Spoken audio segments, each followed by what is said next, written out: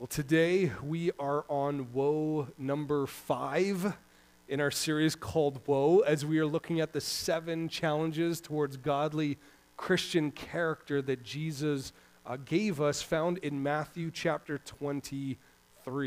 If you've been journeying with us through this series, you'll remember that each woe, it's really a warning, right? It's a warning of the pain and the sorrow that could be coming our way if we don't repent, right? That is, if we don't recognize our deficiencies of character, those deficiencies within us, and make the necessary changes in our lives. All right, as we know, we don't like to be around people who are, selfish, who have a deficient character, right? They usually aren't very kind people. They often take advantage of others. And so we often don't like being around those people. And the reality is if we're like that, people won't want to be around us either. And friends, Jesus wants what's best for us, which includes good relationships with each other. And so we need to work on our character. We need to work on who we are on the inside first, as that flows to the outside in the words we say and the things we do. And God wants to change and transform us from the inside out. And so these words that Jesus uses that really are a warning, that are sometimes hard to hear, they're for us. Right? Jesus wants us to trust and follow him. He wants what's best for us, but we can only receive his best when we're actually obedient to him. When we actually listen to him and take what he's said to us and begin to put it into practice.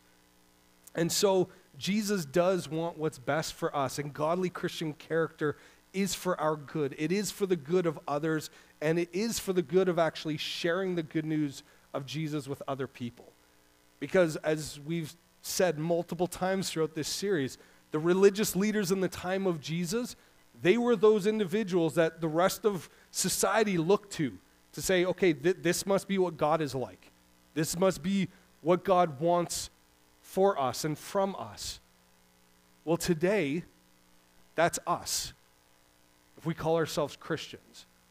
Right? People look to us to answer the question, well, who is God? What was Jesus like? What does God want for us? They look to us, to you and to me. It's why, again, I mentioned it earlier on in this series, that there's that quote that is often attributed to Gandhi, who said, "I like your Christ, I do not like your Christians, because your Christians are so unlike your Christ." Right? We don't want that to be true of us. We want people to see Jesus when they look at us. And that starts inside. That starts with our character. Now, in this series so far, we've looked at all kinds of aspects of character. We've looked at integrity and humility. We've looked at honesty and even having godly priorities, which, if we're honest, none of these have been easy. Right? None of these warnings have been easy to hear because they've been incredibly challenging us to the very core of who we are. Jesus' words have been pretty heavy because these are serious issues. And friends, he doesn't let up, even here in this 5th woe when he addressed the issue of greed. Now, if you have a Bible, turn to Matthew chapter 23. We're going to be looking at verses 25 to 26. If you don't have a Bible, we'll have the words up on the screen for you. This is, aside from the first 2 woes, this is probably one of the shorter woes. However, you know me, I talk long, so bear with me. I will do my best to try and, keep it short and sweet. Matthew chapter 23, verses 25 and 26. "Woe to you, teachers of the law and Pharisees, you hypocrites! You clean the outside of the cup and dish, but inside they are full of greed and self-indulgence. Blind Pharisee, first clean the inside of the cup and dish, and then the outside also will be clean." And so after his typical calling out of the religious leaders, recognizing their hypocrisy in not being who they said they were as representatives of God, Jesus then used the illustration of serving a meal to address this deeper issue of greed. Right? He said, you clean the outside of the cup and dish, but inside they are full of greed and self-indulgence.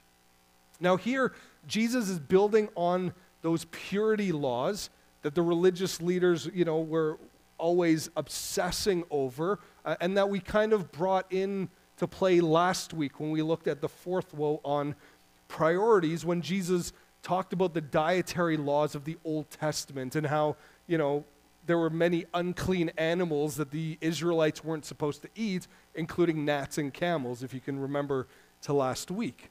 However, this time, Jesus' focus is on cleanliness, the cleanliness of dishes used for serving food. In the Old Testament law, there was actually a number of rules and regulations about this. Sadly, they're not all clumped together in one place. They're kind of scattered throughout. So I'm just going to give you a couple of quick examples of how dishes could often become unclean and how they were to be dealt with. In Leviticus chapter 6, verse 28, when the meat of a sin offering was cooked in a clay pot, or when it was cooked, it says, in the clay pot the meat is cooked in must be broken, but if it is cooked in a bronze pot, that pot is to be scoured and rinsed with water. Right? So clay was a regular material that they used to make dishes and pots and things like that. And they're saying, hey, if it was a clay pot that this sacrifice, the meat was boiled in, that clay pot actually had to be destroyed. It would sometimes absorb some of the bacteria and things like that, and it actually wasn't a healthy thing to reuse. And so for their safety, God said, destroy it, get rid of it. If it was a bronze pot, they were to scour it, right? Scrub it, rinse it out, make sure it was nice and clean. In the example, when an animal that moves along the ground, such as a weasel or rat or gecko or a lizard, if one of those unclean animals dies and falls onto or into something, in Leviticus 11 it says when one of them dies and falls on something, that article, whatever its use, will be unclean, whether it is made of wood, cloth, hide, or sackcloth. Put it in water, it will be unclean till evening, and then it will be clean. If one of them falls into a clay pot, everything in it will be unclean, and you must break the pot. I mean, it's kind of like, well, yeah, if you got a pot of, to store food and something dead falls into it, you should probably get rid of it, right? Kind of a duh kind of moment. But for some of those articles and things that we maybe don't consume, like dishes and other things not made out of clay, then it was soaking it in water, right? How many of you like to soak your dishes in a sink full of water? And soap, okay. Yeah, okay. Some of you are suckers for punishment. You just like to scrub, right? I like to soak and let the water and the dish soap do its work. But hey, do it your way if that's how you want to do it. In fact, even in the case of a man or a woman who is sick, if they were to touch something, then it would also become unclean. In Leviticus 15, for example, it says a clay pot that a man touches must be broken, and any wooden article is to be rinsed with water. Right? Throughout the Old Testament law, which is specifically found in Exodus, Leviticus, Numbers, and Deuteronomy, throughout these laws, these ritual cleansings and washings were described throughout. And so there were a lot of rules and regulations surrounding the dishes used to serve and to store food. Now, in the time of Jesus, the religious leaders took these rules and thought, you know what? There's just not enough of them. Let's make more, right? It's like, really?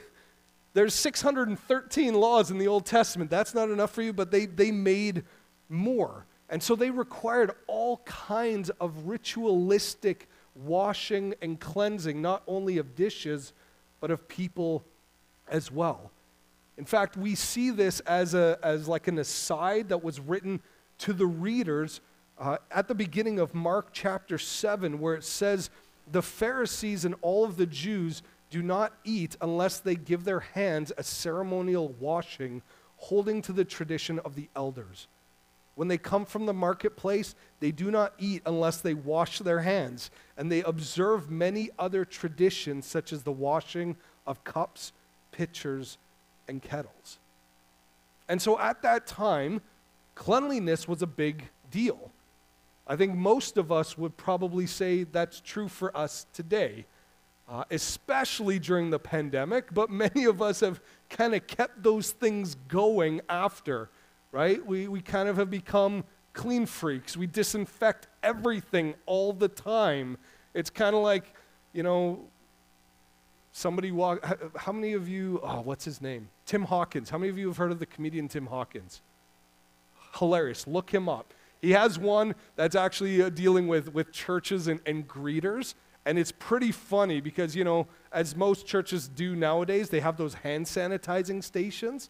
And so he talks about how, a greeter, people coming in, it's like, oh yeah, hand sanitizer. Oh, nice to meet you. Oh yeah, you're a little bit sick and coughing there. I'm just gonna, oh hey, you got children. It's like, like just kind of almost full body washing, right? We've kind of gotten to that place. We've become a little bit neurotic about cleanliness, which is how the religious leaders were, right? Many of the religious leaders were fanatics of cleanliness, focusing on external cleanliness.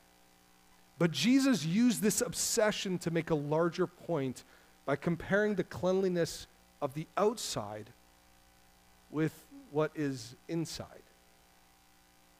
Now, as everyone knows, right, it's important to clean both the inside and the outside of dishes, right? There's this picture here on the screen of a whole lot of dirty dishes. For some of you, you're itching to start cleaning those already. You're like, oh my goodness, we can't do that. We can't leave that, right? Dishes need to be cleaned. Of course, the outside of dishes and cups and mugs and things like that, they need to be cleaned, right? I mean, if you were to serve food to somebody and the outside of the dish was filthy, they're going to make assumptions about what's inside the dish. Not to mention passing that around, people are then going to get their hands dirty, and we often eat with our hands, so, that's not a good thing. Of course, even more so, the inside of the dish needs to be cleaned, right? That's what touches the food, and if the dish is dirty, then the food could be contaminated. It could seriously affect the taste, the quality, and even the healthiness of the food. Right? None of us want to get food poisoning. That's not something we look forward to. However, within this passage, Jesus clearly isn't talking about dishes, is he? Right? There's clearly more going on here than just the cleanliness of dishes, because Jesus said that these dishes were full of greed and self-indulgence. That the insides of the dishes were tarnished with greed and self-indulgence, which is going to take more than just a ritual washing to clean up. And so Jesus was comparing the cleanliness of the inside and the outside of dishes as a representative of the inside and the outside of those religious leaders. You see, the religious leaders cared more about the outside, that is, their appearance, than they did about who they were on the inside.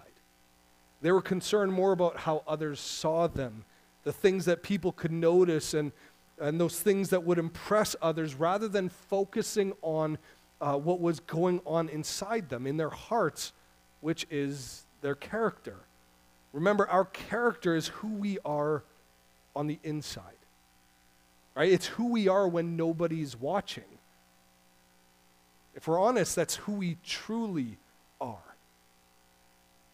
And yet the religious leaders cared more about how people saw them than who they actually were and who they were becoming. But even though they might have looked good on the outside, they were full of greed and self-indulgence. Now, the Greek word for greed used here in this verse is not actually the word greed, even though it does imply it. It's actually the word plunder. It's the word plunder. Those things that are stolen or taken by force. Now, the religious leaders would never actually take something by physical force. That would make them look bad on the outside. but they were more than happy to scheme and connive and manipulate in order to get what they wanted. They would use their authority and their influence to manipulate people into actually coercing them into giving them what they asked for. For example, in Mark chapter 12, Jesus was accusing the religious leaders once again of all kinds of terrible things that they were doing. And one of the things that he accused the religious leaders of doing was taking advantage of some of the most helpless people in society, widows. In Mark chapter 12, Jesus said, "Watch out for the teachers of the law. They devour widows' houses. These men will be punished most severely." And so the religious leaders were devouring, they were taking away the houses of these widows. I mean, that's horrible. That's absolutely horrible. They were taking these widows who were, in a sense, some of the most helpless people in society and making them homeless. And how did they do that? With their traditions. By changing and adding in all of these extra rules. One example and one way that they did this is found back in Mark chapter 7, where the religious leaders had been accusing Jesus' disciples of eating with unwashed hands. And Jesus turned it around on them and said that they were ignoring and disobeying God's commands in order to keep their traditions. He said, "You have a fine way of setting aside the commands of God in order to observe your own traditions. For Moses said, 'Honor your father and mother,' and anyone who curses their father or mother is to be put to death. But you say that if anyone declares that what might have been used to help their father or mother is korban, that is devoted to God, then you no longer let them do anything for their father or mother."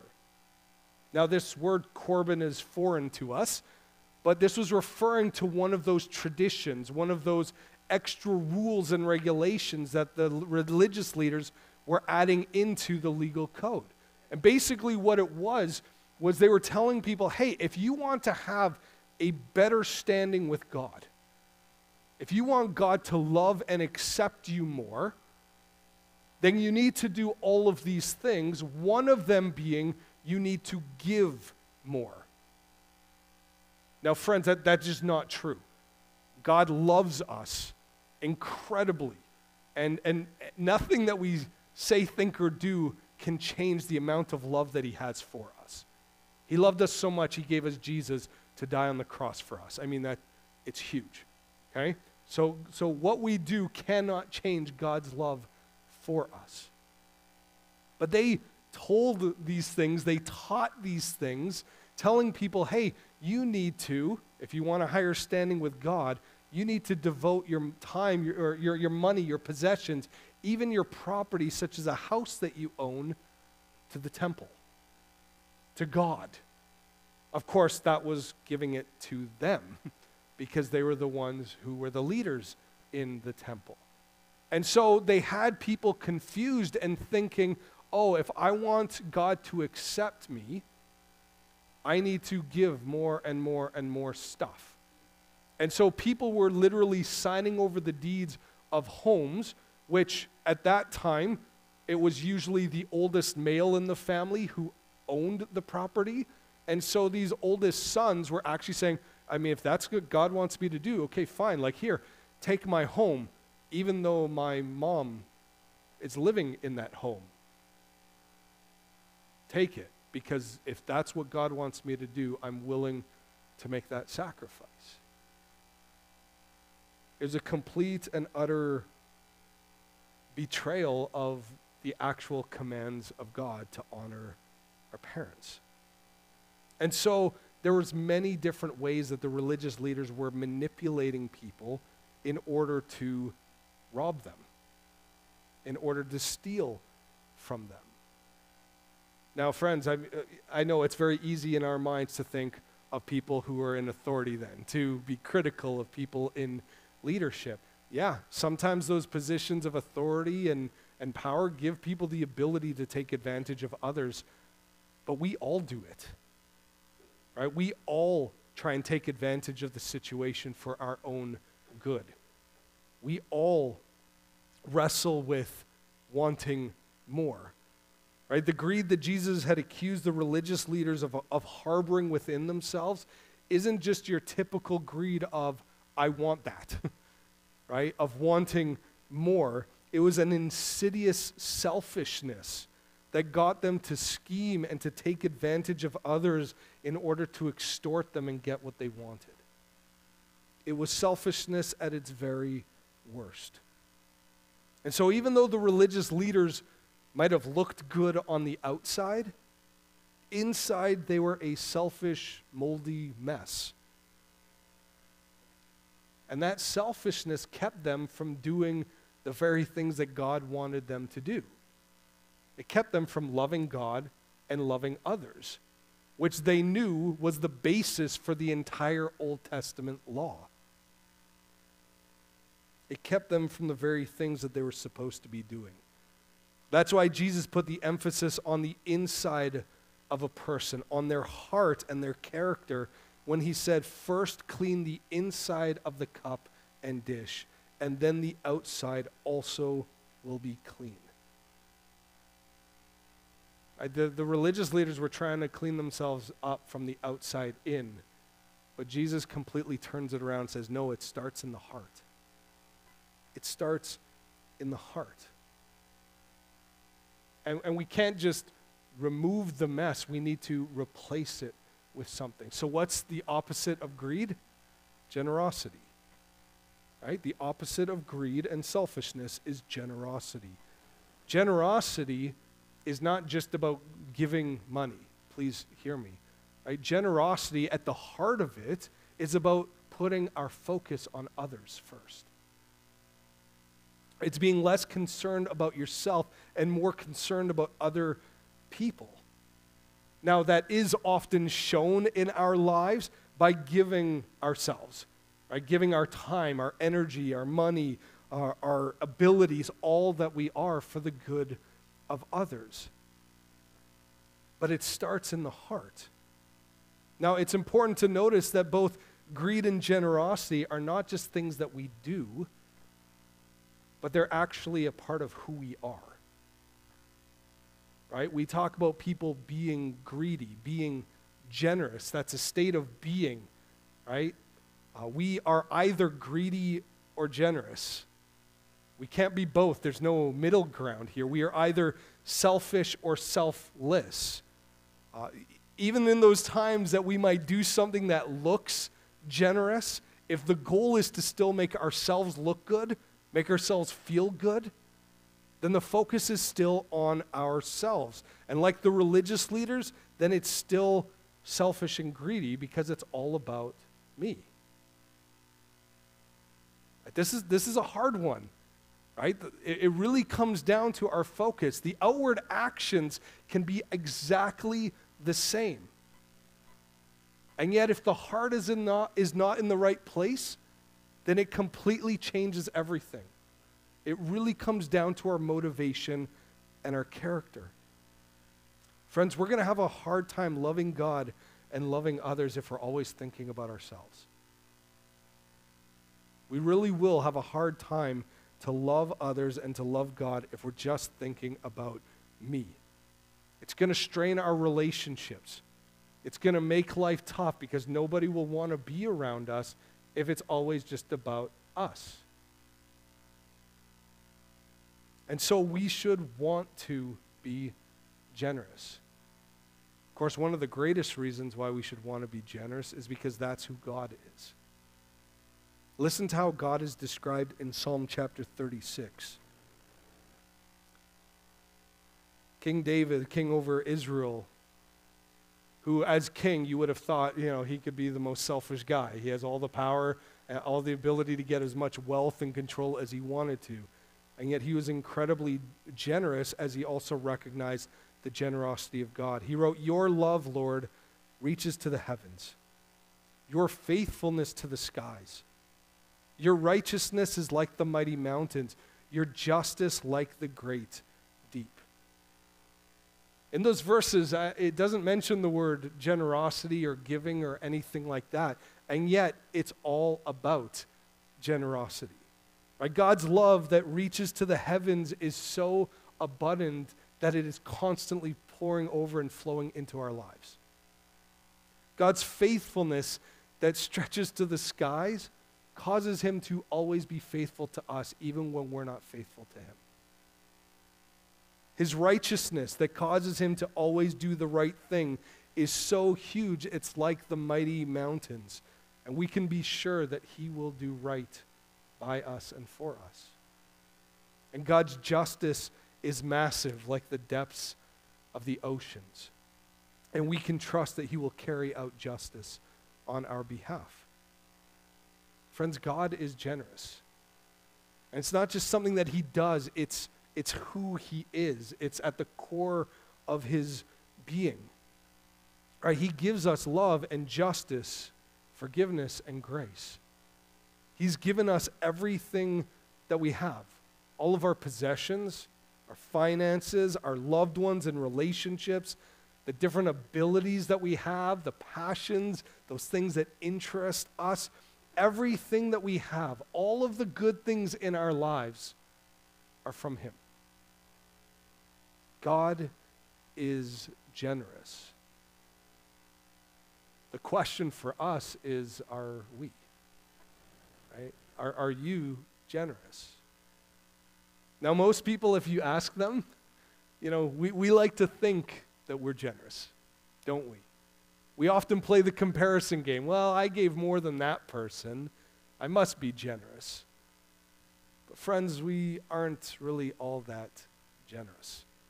In fact, I used to think I was generous. When I was in high school, I was schooling full-time, working part-time, but I used the money that I was making to sponsor a child in the third world, in a third-world country. I gave up the opportunity of good-paying jobs to study and to go into full-time ministry in order to help people to know Jesus. In a season when our family was blessed to have 2 vehicles, God put on our hearts to give our car away to somebody who is in need. We've given countless hours to sitting with people who are hurting, to show the love of Jesus to those who felt rejected. We've given all kinds of money and possessions and time and energy to all kinds of things. And friends, I'm not saying this to toot my own horn. I'm saying this because in all of those things, it was often about, how are others going to see this? Right? What can I get out of this? Right? It often, if I'm honest with myself, there's often that part of me that goes, I hope somebody notices. And sadly, that's true in all of our hearts, isn't it? Too often, it's about us. And friends, our generosity is nothing compared to what God has given to us. All right, everyone has a line in their lives. Everyone has a line. Everyone has something that they're not willing to give, a place where they're not willing to go past and say, no, I'll give up to this point in my time, my energy, my money, whatever, but no further. Right? You push anyone, and at some point we're going to say enough, no more. But friends, Jesus gave us everything. He gave everything. He gave up the comfort of heaven to come into this world to help us. He gave us himself. He gave his time, his energy, his love, his grace, his forgiveness, everything. He gave his very life for you and for me. That's the kind of generosity that God has.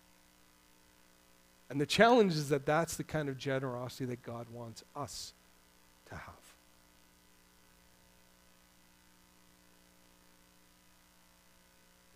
How, though? How can we possibly be that radically generous? Well, friends, we can't do it on our own.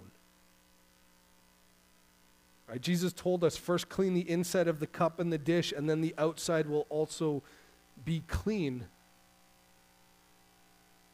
But do we really have the ability to completely change and transform ourselves on the inside? I know I can't. Not by myself. Right? This process is not something that we can start on our own. We need Jesus to change and transform us at the core of who we are. But friends, it is possible because of Jesus' death and resurrection. All right, we're 2 weeks away from Easter, and I know, we like to celebrate Jesus' death and his death on Good Friday, his resurrection on Easter Sunday. Friends, we need to be celebrating it and keep it forefront in our minds all the time, throughout the year. All right, Jesus' death paid the price for us to be forgiven. We owed an insurmountable debt for all of the wrong things we've ever done and ever will do, and yet Jesus paid it all for us. We don't owe anything. And his resurrection reveals the new life and the transforming power at work in our lives when we put our faith and our trust in him.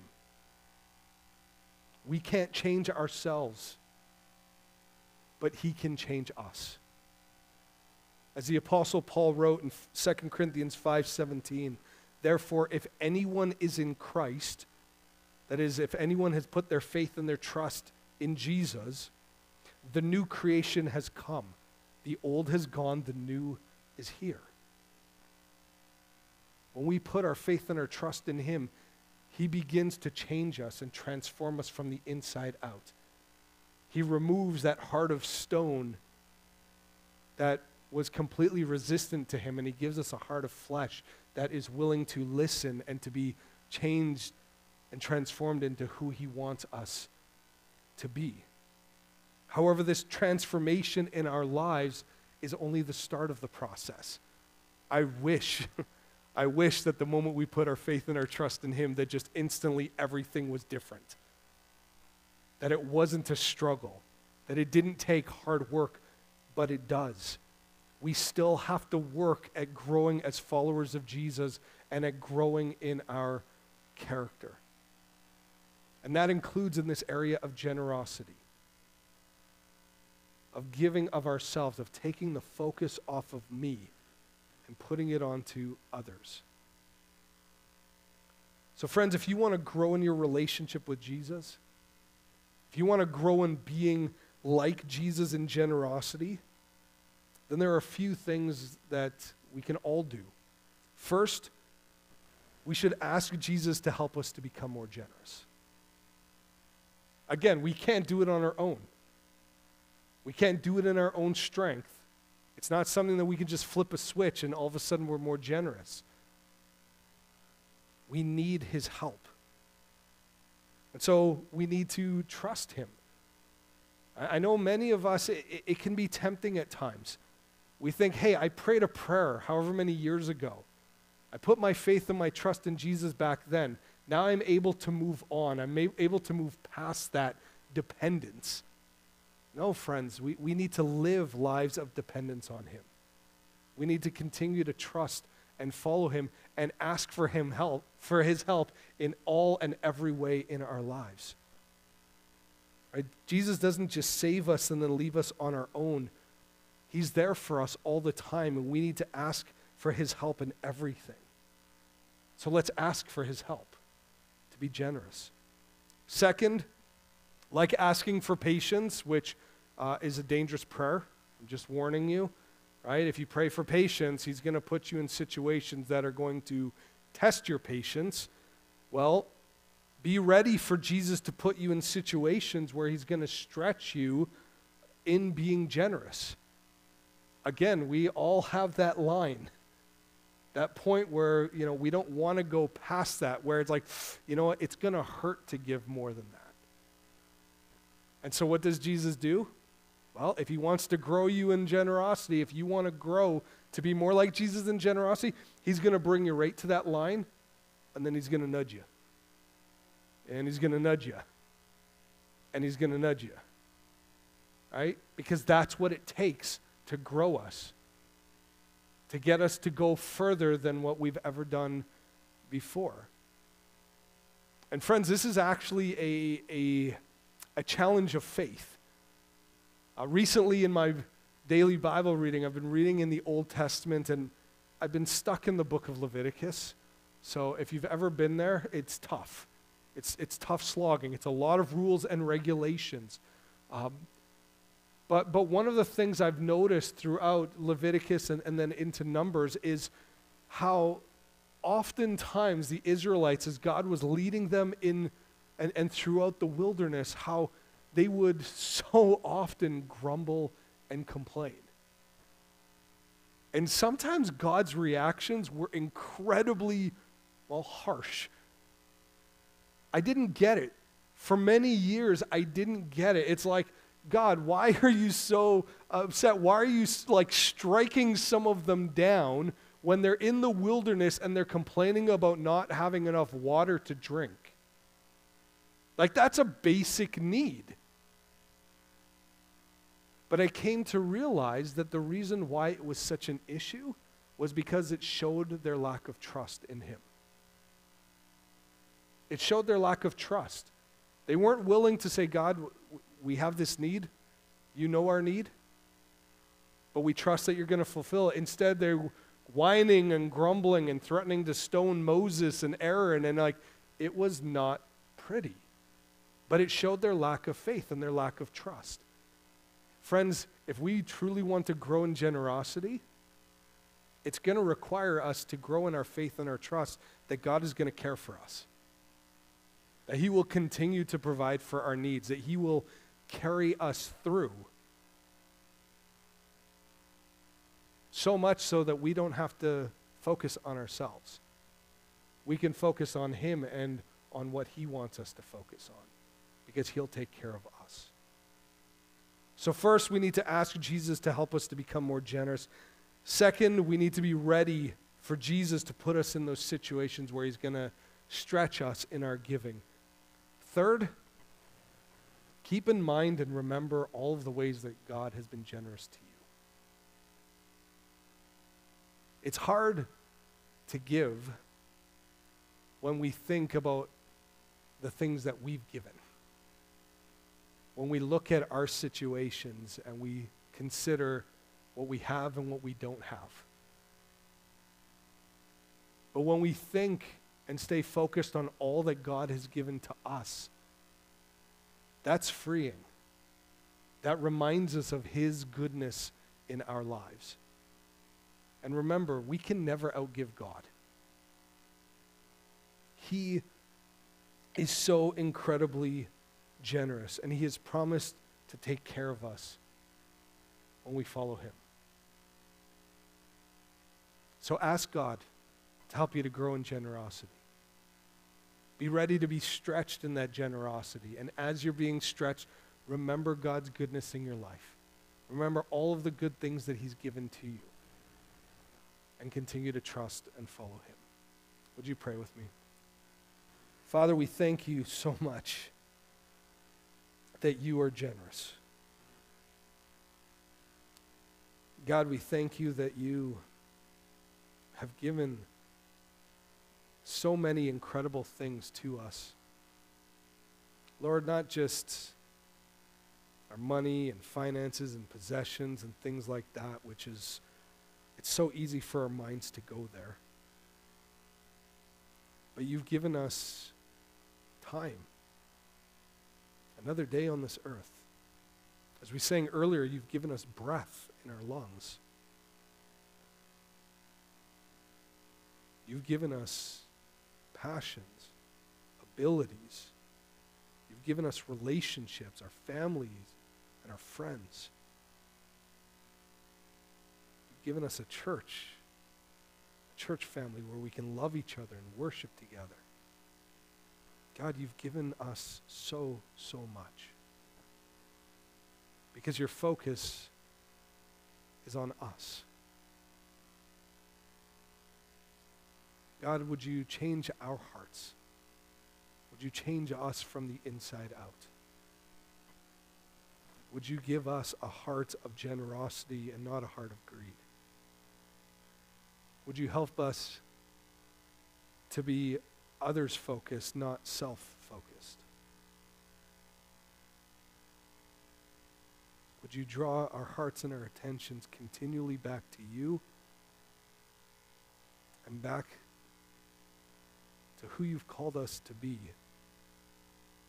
in loving others? Thank you for your goodness in our lives. In Jesus' name we pray.